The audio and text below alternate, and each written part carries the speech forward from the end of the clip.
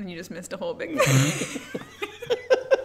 Yeah, anybody who is just picking this up on the video in particular, boy, you just missed out on some That means you just have to check out the actual podcast to Yeah. get about 3 seconds more. If we're smart, we'll cut it, but, you know. When have we ever done that? When have we been smart? Be sure to tune in next week, apparently. There are so many things. Welcome back. First of all, Happy New Year. We didn't do it last week. It's strange that it was only 1 week because it feels like 100. It's been 1 week. Bare Naked Ladies reference. That song's gonna be in my head. Sorry. It's a new year, new me. New year, new name for my daughter. That's true. Yeah. Congratulations to Jesse. Thank you. And my saw that nephew Joshua got engaged yeah. last night. That was a exciting. good call on his part. So he'll later on he can play that as romantic when he remembers when he proposed, because Jesse's dance anniversry. He probably did that on purpose so he wouldn't forget. It's a smart kid. I can see that being a Josh thing. Smart kid. Anyway, we're back in the saddle again. Yeah, we are. We finished up Advent, and we are eventually getting into a new series in Ephesians. But before that, we are doing this little 3-week, quote-unquote series. It works out well timing-wise with my little girl getting married over the weekend, and then on Sunday we looked at the idea of marriage from Scripture. But as we've progressed in our society, when I say progressed, I really mean regressed. But as we've evolved or devolved since 2003, when we started Real Life Community Church, it's become necessary for us to clarify some things in our beliefs and our understanding of issues. We never have had a statement, a policy or position statement on things like marriage, sexuality, and family and life issues, because we didn't think that they were needed, because we believe in the Bible. And so our core beliefs reflect that. But now, in the last 15 years, it's become so prevalent. It's always been the case, but now it's prevalent that people don't know what it means to have the Bible be your authority. We have people, including famous people like Pete Buttigieg out there, deciding that they get to say what the Bible says without actually the Bible saying it. And so we have folks who are believing these social commentators and even people who call themselves pastors, although I am loath to give them that title, who are teaching about marriage, sexuality, and family as if it bears biblical authority when it does not, and further undermining the authority of the Scriptures, so that we have everything from what the Bible doesn't actually teach against homosexuality, that's misinterpretation or mistranslation, all these other kinds of things, which is patently false and ridiculously untenable. But tell me how you really feel. Yeah, I probably soft pedaled that too much. I'll see if I can be a little more clear next week. But we go from that place to, well, the Bible actually supports it. It's there, but we need to be superseding the teachings of morality with the teachings of love that Jesus puts out, because Jesus doesn't talk about homosexuality. He just talks about loving everybody. Just love everybody, and we'll all have flowers, and it'll be happy and pretty, which is, again, ridiculous, foolish, untenable, not biblical, and historically inaccurate, and at every level. And then we also have those who are saying, well, really, yeah, the Bible says it, but it doesn't really matter because it's a living document, like the Constitution. It doesn't have to mean what it says it means. It means whatever we want it to mean. And so we'll just keep on pressing forward. And it's, you can't look at, biblical morality, because there's no one biblical morality. There's a lot of different moralities that show up in the Bible. And so if you're going to pick and choose, God doesn't smite all these people for polygamy. Clearly, polygamy is okay in the Old Testament. Well, why do we say it's not okay if it's okay there? If you're going to cling to things like Leviticus 18, then why do you eat shrimp when the law of Moses clearly condemns that? So anyway, there's so many different takes on it. We want to, evolve the message of the Scripture, and we need to establish in this podcast, in our church, in the center of Orthodox, universal, or Catholic Christianity, that the Bible is our standard for truth and practice. Mm-hmm. It is the authority by which our lives are governed. It is the revealed character and heart of God, His will and commands for our lives. And as one of our elders and I were talking about after church on Sunday, it's not enough for us to just have the rules. So we have kind of a twofold problem as we deal with marriage, sexuality, and family in our society today. Particularly, and when I say in our society, yes, in the main, but really, we need to focus on the church, mm-hmm. Our society as it pertains to those who claim to be Christians. Because those who don't, you can say this stuff and they probably aren't going to care. Yeah, they still have to deal with it. Right. And they are still affected by it, and they still stand before God for it. But they aren't going to care from a biblical perspective, right, at this point. They're not concerned about it. Right. And so to expect unbelievers to act like believers that's not a logical pursuit, and it doesn't work. Right. But as believers, as those who claim to be Christ followers, we have a twofold problem. We don't know anymore what the rules are. We don't what is good, what is bad. We don't know. Right. And we've been lied to by people who are supposed to be leading us in the faith. And we've talked about this extensively, you and I, as well as on the podcast, that we have local churches here who have actively promoted ungodliness and immorality, as if they are good things. Right. So this is a very dangerous place to be, where we have Christians growing up that just don't, really, I never heard that I'm not supposed to do that. I never heard that was a bad thing. And so in speaking the truth, you're probably going to offend some people and make things uncomfortable. If we're not, that means we don't have any listeners out there. Because realistically, we do in the UK. Those in the UK, where things are probably even more liberal than here at this point. But I'm just saying, these are because of where we are as a society. Saying, and we'll get into here what we talked about on Sunday. Saying these things, I think, to a lot of people can be, at the very least, uncomfortable and at most offensive. For sure, uncomfortable. And I think that's part of the problem that we deal with. I alluded to that on Sunday. The word sexuality was repeated over and over in the sermon on purpose, because it's uncomfortable for us to say it in a church setting. Yeah. It's funny how many people are comfortable hearing all sorts of crassness or inappropriate things if you're watching reruns of Friends, or and that's tame compared to watching so many things on television, or listening to songs, and we can talk about it, even joke about it, but have a serious conversation about it and talk about it in church, and everybody's like looking down. It's amazing how many people were looking down on Sunday. I was kind of teasing my nephew, Josh, who just got engaged. Hi, Josh, if you're paying attention, but I know you're not listening.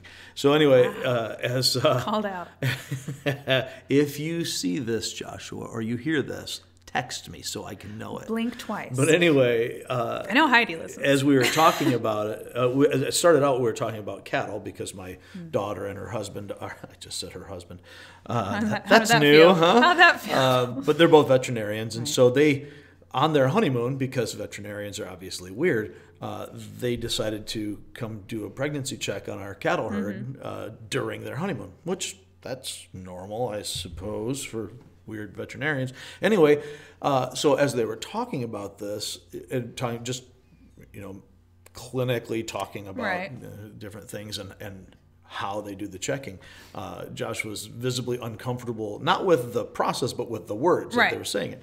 And so, he kind of chuckled, and I pointed out that's why I had to keep saying this word, because we have to get to a place where we move past the idea that sex is one of those things we don't talk about. We can joke about it. We can't talk about it in a Christian setting because it's dirty.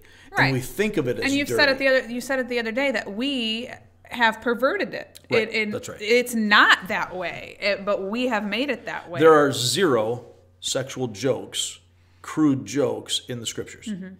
There are lots of places where it talks about sex, even talks about sex explicitly and in very, how do I want to say this?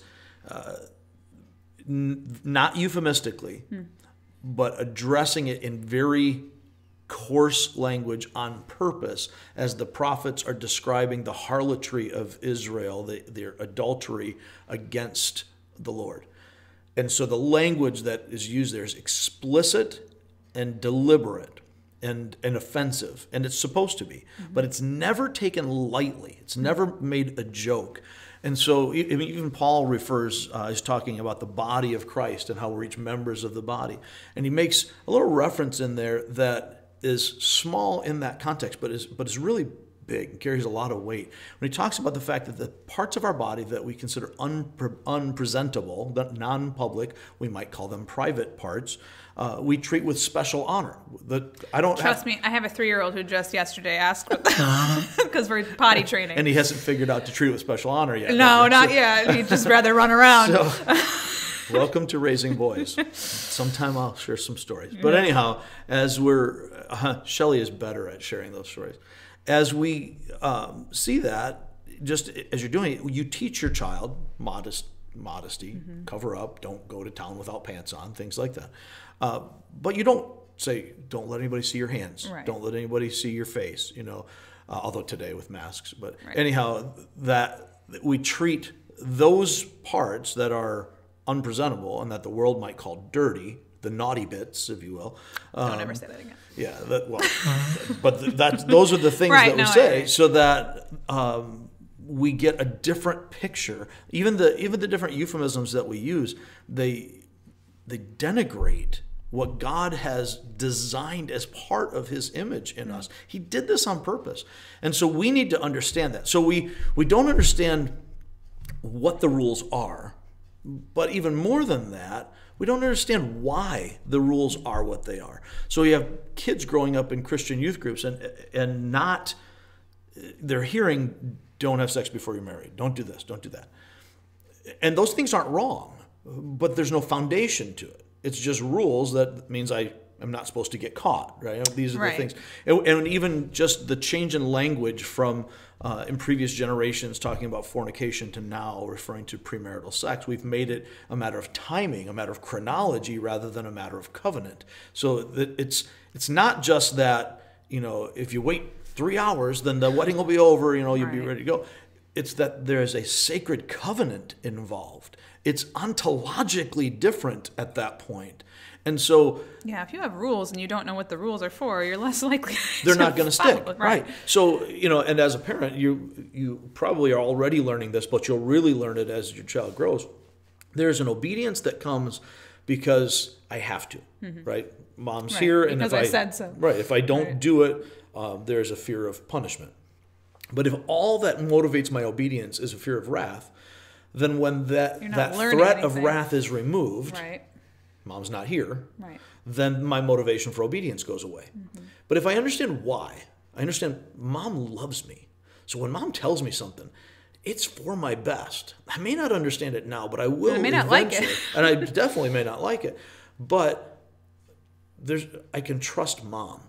I can trust Dad, which is, again, this is part of what we're going to be seeing in the next 3 weeks here. This is a picture of our relationship with the Lord. There are things that He tells us that we do because He tells us. And we may not understand them now.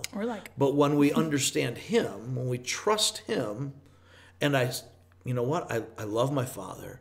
I know my Father loves me, and He does not command things that are not in my best interest. Everything that He orchestrates is for His eternal glory and my eternal good. When I recognize that, then I begin to look at those rules differently. When it's not this cosmic killjoy trying to squash my fun, and the world is telling us that all the time. Sex is a beautiful thing that's partially true. Isn't that exactly what the devil did in Genesis 3? When the serpent says, did God really say, no, he's just trying to keep you from having everything that you can have. Well, the truth of the matter is he's offering them things that they already had. You'll be like God. They were already like God. They bore God's image. They were more like God than anything, including that serpent. But he tempted them with what God had already offered them free to then go and get that illicitly. So the same pleasures that God intends for us within the context of wholesomeness and purity, the devil promises us in ways that are illicit and harmful. And so someone said, it might have been Neil Anderson, I don't recall who it was that I'm stealing this from, but said that the essence of sinful behavior is that we are seeking to meet legitimate needs through illegitimate means. So God has wired us, he's designed us to be relational. Part of that is to be sexual. He created us male and female on purpose in Genesis 1:27. And so that is part of who we are. And are there exceptions? Yes, and the Bible refers to those exceptions. But those are exceptions. There are people who have, as we would often call it in the church, the gift of celibacy. That is not the norm, but it is sometimes the reality.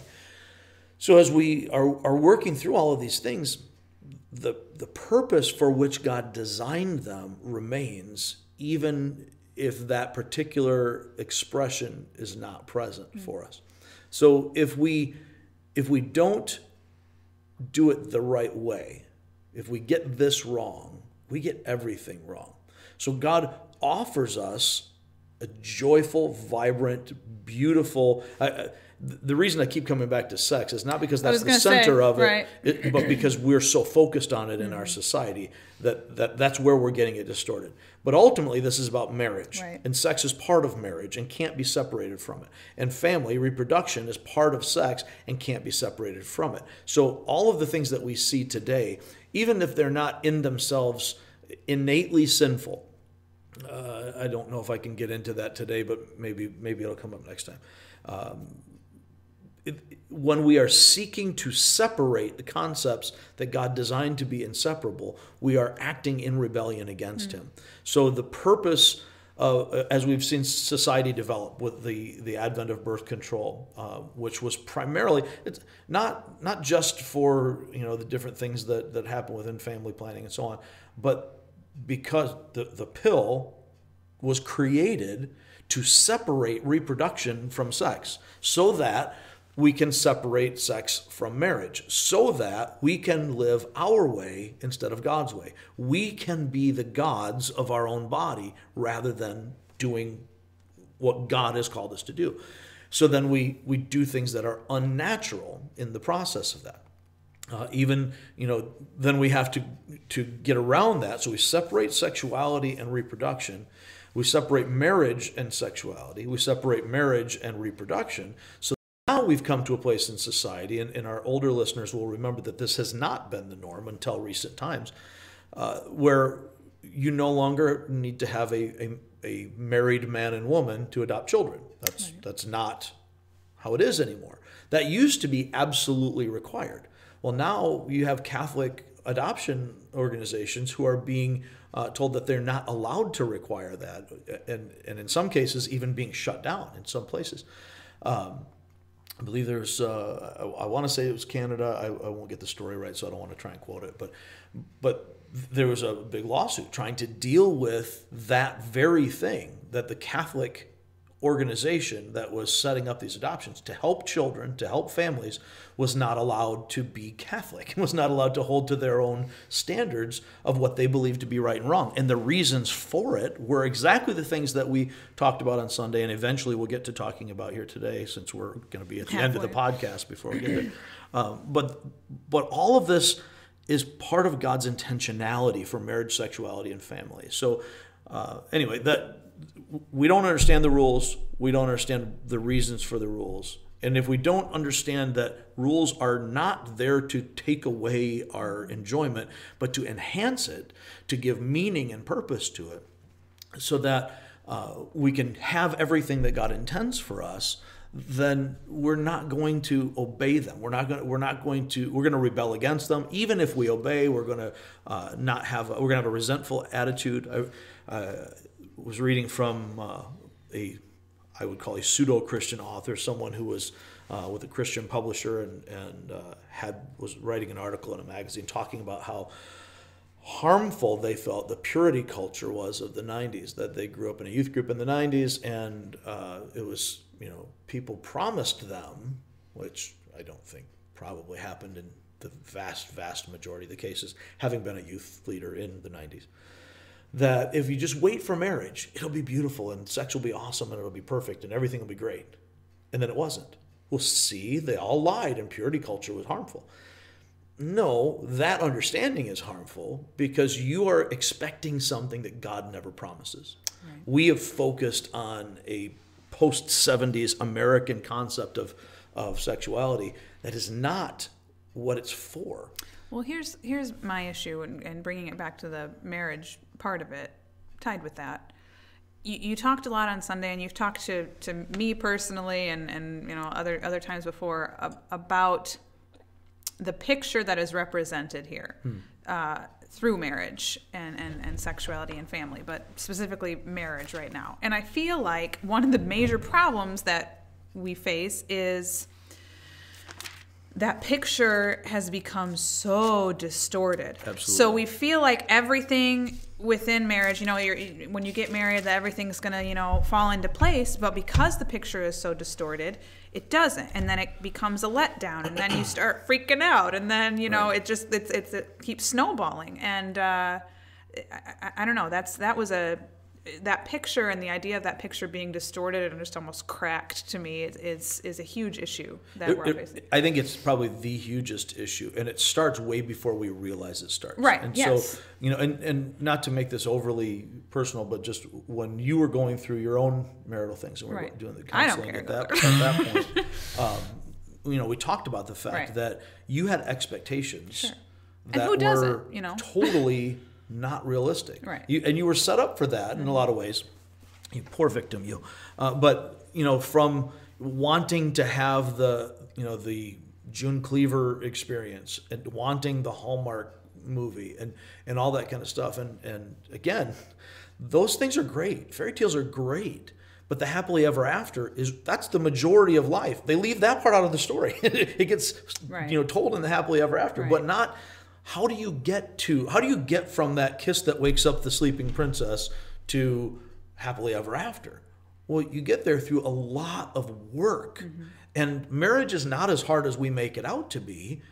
And I tend to say this in all the messages I give during a wedding ceremony. Marriage isn't as hard as we make it out to be, but being a grown-up is. Mm-hmm. Learning the hard, difficult, mature choices, that's hard for all of us, whether you're married or single or whatever else. And marriage doesn't make that more difficult. It just forces the issue. It brings it to the front. Well, right. And ultimately, again, without getting into too much detail, I think that was a big issue in my marriage is it brought some things, I won't talk about other people, but it brought some things to the surface that weren't a focus before because they didn't need to be. Right. But then it brought it forward, and that, creates issues. And kids do that too. When you get married, it brings it out. Having kids brings it out. So there's a lot of times I'll talk about the idea that we have ceilings on our maturity. And until we have certain levels of adversity, certain things that force us out of ourselves, we just can't progress beyond that. Right. And so a single person has a certain ceiling on that maturity because ultimately you are virtually autonomous. You make decisions for yourself. When you get married, now you're making decisions with someone else. And it's not the same as dating or living together. There is a connection there that this covenant of being one flesh means I don't get to make my own decisions anymore. We are in this together in an inseparable partnership. Then you add a kid to the mix. Now you have this little person, this life that is utterly dependent on you. And now my choices are of such small consequence for me as compared to for this child that all of my seeking pleasure, and we've been lied to my entire lifetime and probably before that with the message that you can really have it all. You can be a mom and have a career and have fun and pursue all the things that you enjoyed as a single college student while being married, all of that stuff. That's just not true. It's never been true. It can't be true. It's not logically, reasonably tenable to be able to say that I can have all of these things without sacrifice. That is not how reality works. There's an economy of these things that is always true. Mm-hmm. And so for us to recognize what, when you were probably in 4th or 5th grade in elementary school learning core democratic values, they probably taught you about opportunity cost. They probably did. So I can do all of these things, right, but I can't do them all at once. Right. The idea of... And if I do this, I might be giving up this. Right. So I can't have my cake and eat it too. In other words, if I have it and then I eat it, I don't have it anymore. Right. So I can't do all of that Probably still stuff. going to eat it. Life is like a coin. You can spend it any way you want, but you can only spend it once.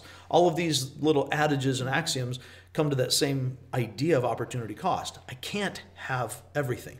So when I talk to people who say, boy, I just want the kind of marriage that you have, or I want the kind of marriage that my grandparents had, or whatever. Well, that's great, but you can't get there on the path that modern society has put us on. And that's especially true when you are in a marriage and it seems like it's falling apart, and you look at others Absolutely and you're like, right. Man, I wish I had that. How'd they get that? Blah, blah, blah. If I just did this, if he just did they're that, so if we lucky. just did it right. And so often we look at it, they're so lucky. And through the lens of social media, I think has made that worse. Much because worse. We see, people, social media is a highlight reel of your life. It's not, and most often it's a lie. Right. It's a false lie. It's a photoshopped highlight reel. Right. But I think that's made it worse. Anyway, you were going to read a passage, so I won't distract you. You brought up the idea that we have these false expectations, right. and so it starts before we ever get to marriage, in that we are not learning as little children the way previous generations, and when I say previous generations, I mean at least 4 generations back. My parents' generation learned this better than I did, but they didn't learn it as well as their parents' generation or the ones before that. But we're not learning as little children what marriage is about, what relationships, grown-up relationships are about. And now we are at a place in our society where we're actively teaching against the nuclear family. That's a central belief of the Black Lives Matter organization. Their central beliefs involve destroying the nuclear family. I was shocked to read that in their own materials. That's where we're at in our society, where people who are supposedly promoting one thing for the supposed betterment of a person or a group of people are actually subverting the very things that can save the group of people they are supposed to be helping. And then we see that in the church. When the church acquiesces to the world's standards of morality, we are doing the opposite of what we are supposed to be doing, that as the church, we should be elevating life, and we're actually denigrating it as we go through this. So from the way we approach dating, and even Disney Channel shows where it's all about this coupling and your first kiss as a 10-year-old or whatever, all of these things that we've made sport. We've made this, this is part of your passages, well, part look of your at dating fun stuff. apps. Absolutely. I'm going to swipe right on this person and swipe left on the... I'm like, what? I mean... Here's my offensive #unpopular opinion. We see that almost a pinnacle of that in things like The Bachelorette, or what's the one where you meet and marry somebody like on the show? 90 Day Fiance or something like that. They've got all these shows. All those things are 100% a game, a sport. That's not... And you are destroying the very foundation of what marriage is about. So then we end up with not even marriage, but being in a relationship. Right. Well, and that's the thing. Marriage isn't in itself ontologically different than other human relationships. Right. It's just the pinnacle. It's the apex. And so when we see any human relationship, it's reflected in marriage, and it's a reflection of marriage. And all of that is designed to be a reflection of the reality of God and his relationship to his people, which that was our core reality, that God designed marriage, sexuality, and family to illustrate his relationship to his people, which is kind of the point of the expectations issue. We believe, we have come to learn that marriage is somehow about me. And it's really not. And that's hard for us to swallow because we've been told so much about, it's being in love, it's, hot monogamy, and, all the what different phrases that people use for keeping romance and all that kind of stuff. Romance is the smallest part of marriage. I'm going to look into the camera for our video and say romance, as somebody who's been married for 32 years last week, romance is the smallest part of marriage. And I am absolutely crazy in love and infatuated with my wife. Nobody digs romance more than I do. I'm the guy who likes Hallmark movies. This is a big deal for me. But it is so small in comparison to the greater ingredients of marriage. When you make cookies, okay, because marriage cookies, it makes sense, right? When you add in I'm single and I make cookies. the larger quantities of the ingredients, right. Salt is not one of them. Hopefully. Salt is not something you add a cup of. Right. Something Unless you you're my pinch of. child. But if you don't have this, if you don't have these small flavorings, then you're missing something from the cookie. Mm-hmm. It's still a cookie. It's still maybe even a good cookie. But it's more enjoyable when you have that. Romance is kind of like that in marriage. It's the small ingredient. It has a powerful impact, and it's very worthwhile. You should definitely have it. But you can have the cookie without the salt. You can't have the cookie without the flour. You can't have the cookie without the whatever else goes in cookies. My wife does the baking. I don't have to worry about it. I do the eating. Well, here's the other thing. I think it kind of coincides with other things we've been saying. The romance part of a relationship or marriage is, I won't single out men. Yes, I will. They complain about it. I gotta buy flowers. Now listen, I gotta do. Yeah. No, I gotta buy flowers. It's You're right. The stereotype. That, buying flowers, chocolates, doing romantic gestures, whatever. But in reality, the romance part of a marriage or a relationship is the easy part.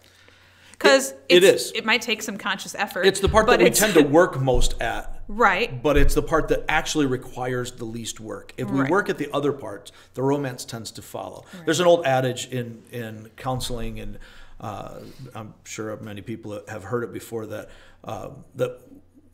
women give sex to get love, and men give love to get sex. Right. And that's the perspective. And that's the and idea it's not that we entirely have. true, but that is how We have that's this idea the norm. that men will do nice things for their wives Right. to, And there's a certain reality to that. Men and women are very different.